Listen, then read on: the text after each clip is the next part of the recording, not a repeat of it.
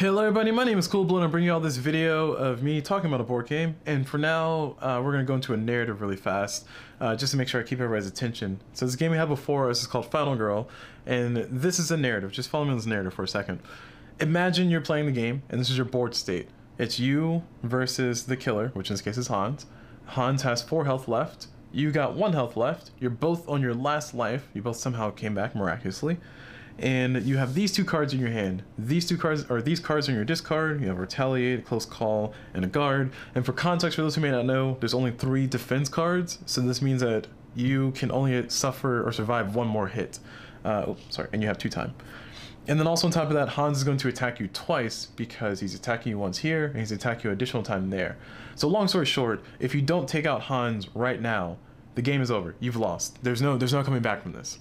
So you decide to go ahead and do your Furious Strike, which is enough damage to take him out. That's going to be 1, 2, plus 1, plus 1, so 4 total. And Hans has exactly 4 left. 1, 2, 3, 4. So you can take him out. All you need is exactly 2 successes. Based on the horror level, which is here, you are allowed to roll 2 dice total, and you have 1 ability to re-roll some stuff. So let's go ahead and see if you can get it. So first thing you do is you take your dice and you roll them. And you get yourself a partial success and a fail. Partial success allows you to discard 2 cards to make that a success.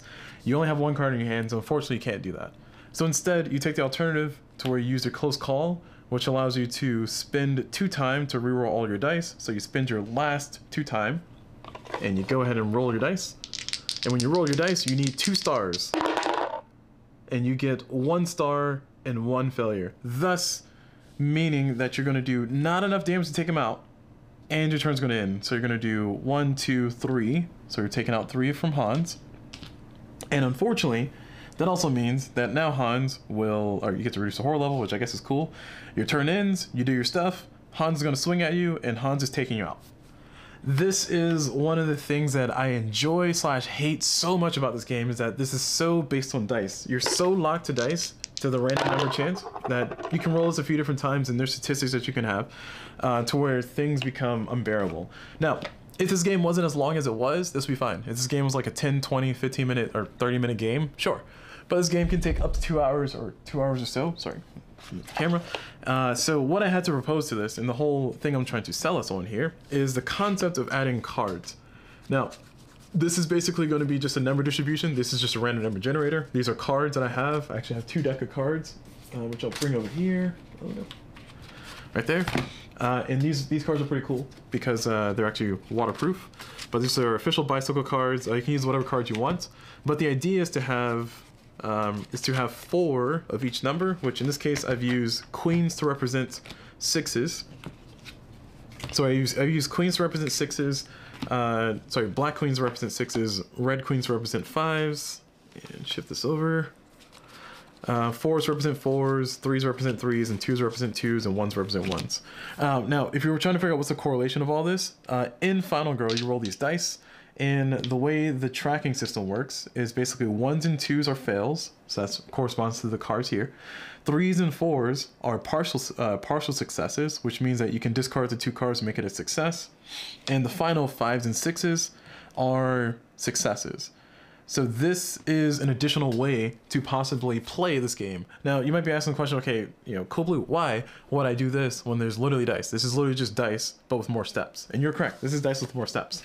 But the additional thing that you can have with this is you have the ability to count cards. What I mean by that is that when you're playing cards, you know that your 1s and your 2s are played already, so you can start seeing the queens. The secondary thing is that to integrate better with the game, to continue with the randomization, I should say, we do have a reshuffle system, and the reshuffle system is essentially these jokers. Whenever you see 2 jokers in your discard, you immediately have to reshuffle all the cards.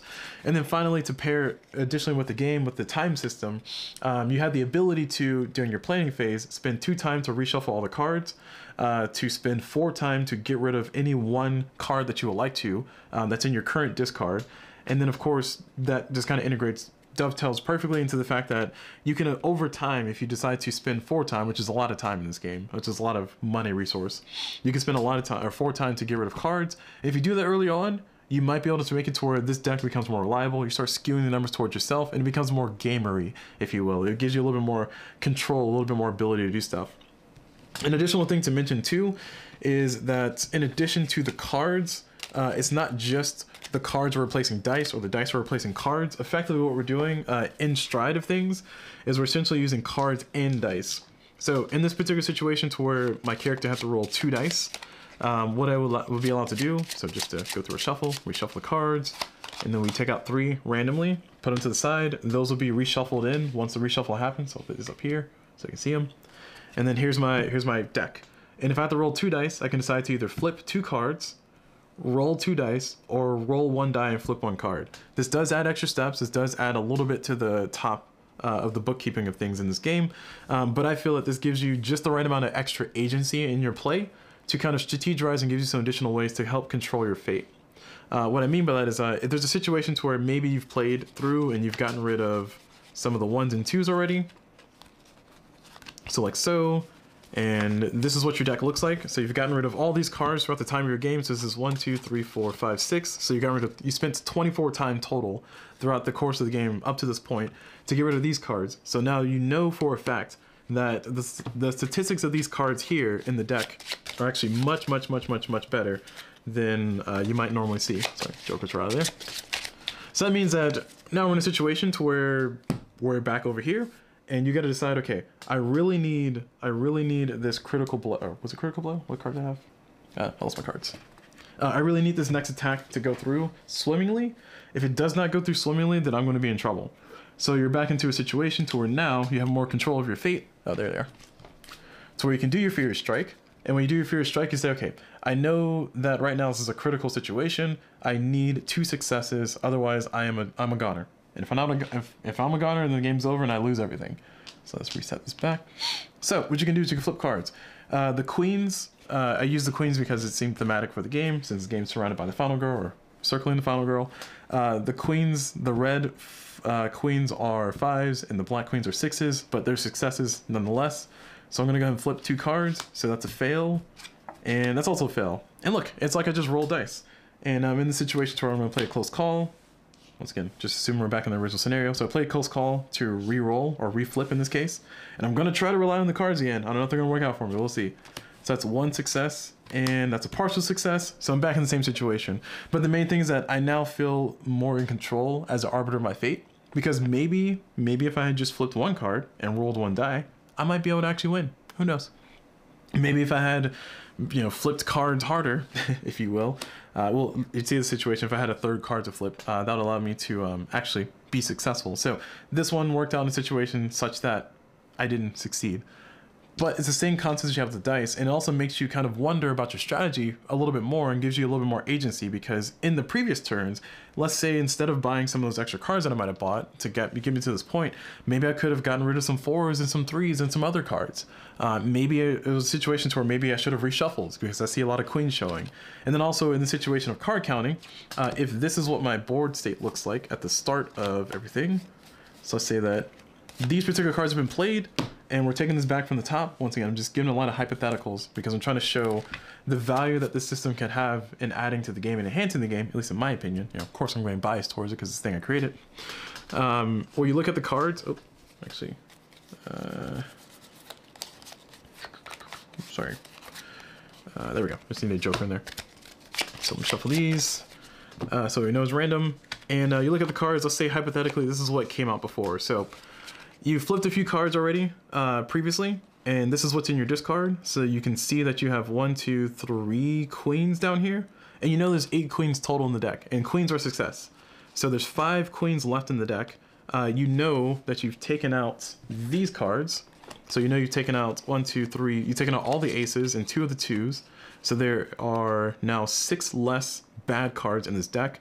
So there's 16 bad cards, if you will. And by that I mean there's 4 1s, 4 2s, 4 3s, and 4 4s. 3s and 4s in this case are considered bad because you don't have any extra cards to make a partial success a full success, so they might as well be a failure. So there's 6 less bad cards. So there's only 10 bad cards, and there's 5 good cards in the deck total, not including jokers. There's 2 more jokers in there potentially. Oh, I lied. Sorry, so let's take out top 3. My bad. There's potentially 5 queens in there. There's potentially 2 more jokers in there. So knowing that information, you can actually make more informed decisions. You can say, okay, maybe I will flip 2 cards from here because it seems like we got a lot of queens left in there.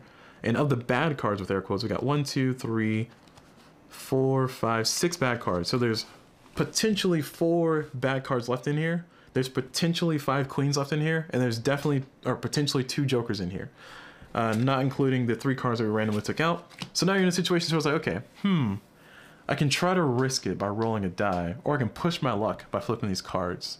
I think in this case, in this current board state, I'm going to flip the cards.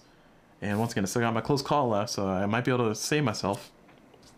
So let's go ahead and we're doing the Furious Strike. We need 2 successes. So I'm gonna flip 1, that's a success, flip another one, and oh look, cool, success. Got it, perfect. And I win the game because 1, I did some long-term planning.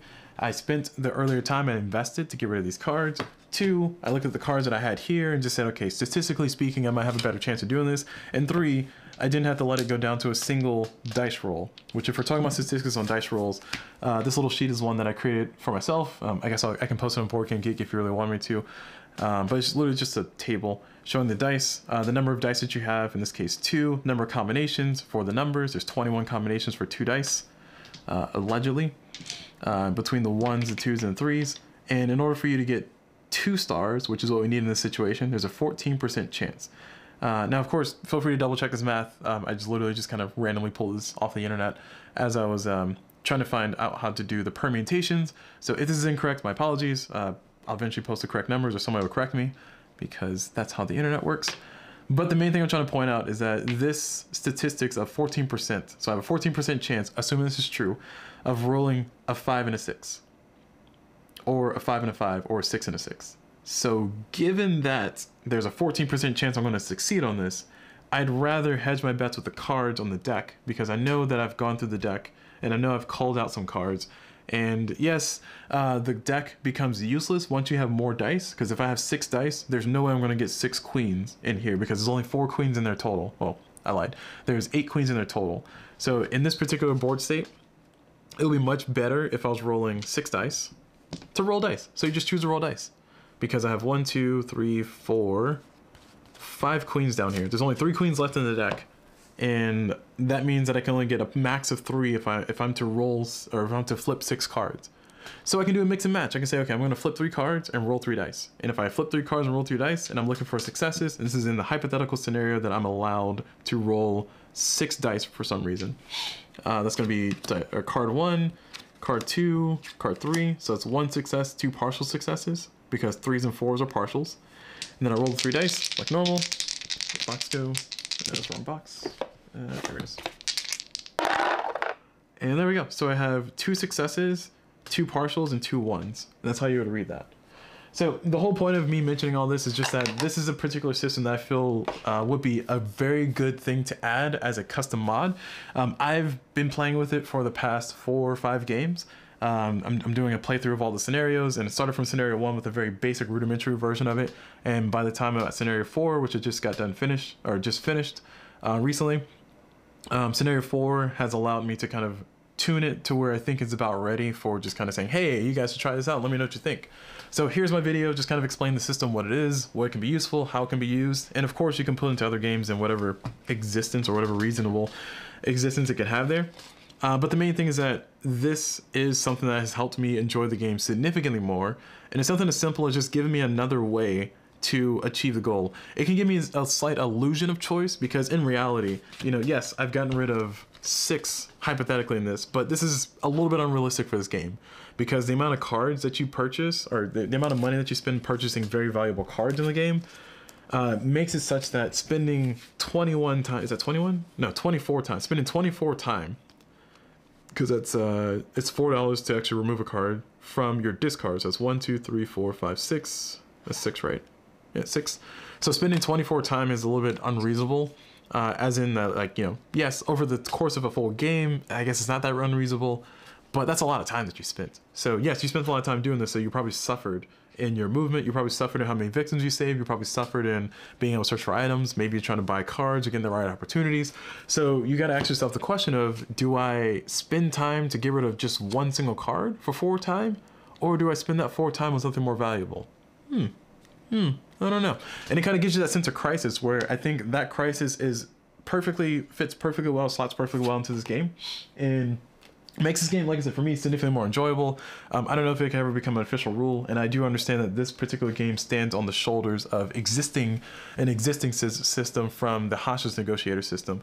But that said, even if I played the hostage negotiator system, I will probably still implement the system, because for me, this makes the game way more bearable. Because sometimes those dice don't be helping. Those dice don't be helping. And then also, it also begs the question of, hey, this is adding a level of complexity. Is this too much? Also you have to go find cards. There's a whole rigmarole about what to use. And yeah. There's a whole bunch of stuff. And also on the playtesting side, I've only playtested it for 4 games myself. And in that playtesting, every single game that I played, there's been a slightly different version of it, a slightly different iteration of it. So that goes a long way to say that even in my own playtesting, I haven't played it has not gotten to a consistent set of rules. So this is where I think the rule set should be. 4 time cost sounds reasonable. So if you're at the end of if you're in your planning phase, you can spend 4 time to get rid of 1 card. Then you can spend 2 time to force the deck to shuffle. I don't know if I mentioned that earlier.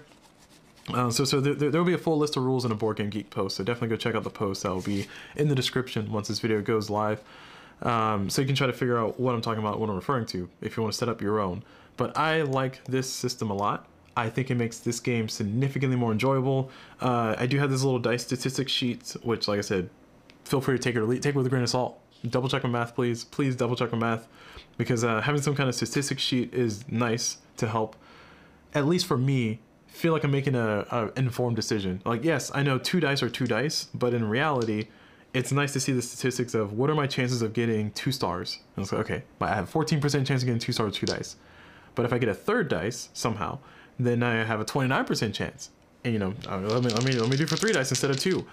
And then you can kind of use the table to kind of figure out your statistics. So if I'm rolling 6 dice, then according to this, I have a 56% or 58% chance.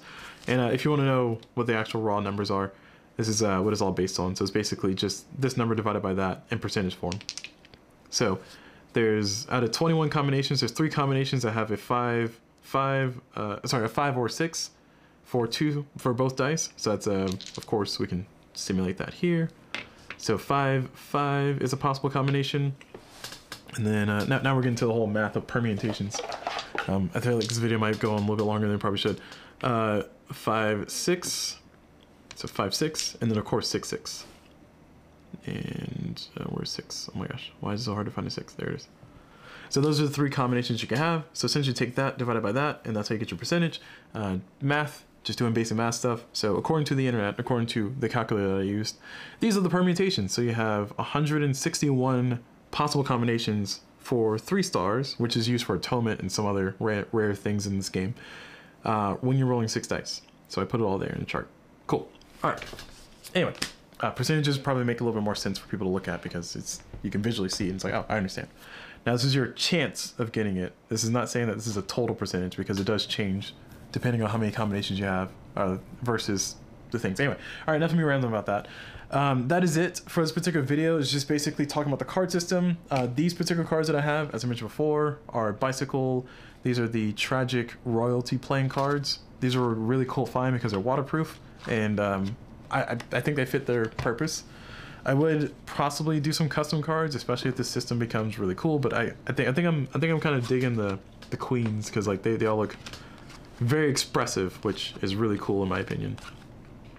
So yeah, so that's it for this particular video. Hopefully this is something useful that you all might find some use in. Maybe you don't, maybe you find it useless, maybe it's like, hey, why did I watch this? This is dumb. Or please give me your feedback on what you think about the system. I think 4 time is the right strike, because it's like 4 time is pretty expensive. Like, you're talking about sacrificing buying a planning, or you're sacrificing buying a distraction plus a close call. I don't know if it'll stay at 4. I feel like 4 might be yeah, I take it back. 4 feels right. 4 feels right. So far. Anywho, so that's gonna be it for the video. Hope you all enjoyed it, and like I said, definitely let me know your feedback. Check out the link in the description if you want to see the forum post about it, so you can figure out how to set your own up if you want to try it out for yourself. And yeah, would I recommend Final Girl with this system? Of course. Without the system, it kind of depends on your your threshold for suffering, because sometimes the dice don't be dicing and they just kind of show up and make you have the worst kind of day. So yeah, so it's a dice rolling game through and through. This system helps it be a little bit less of a dice rolling game, so take it or leave it. Anyway, that said, hope you all enjoyed it. Thank you all for watching, and as always, I will see you all whenever.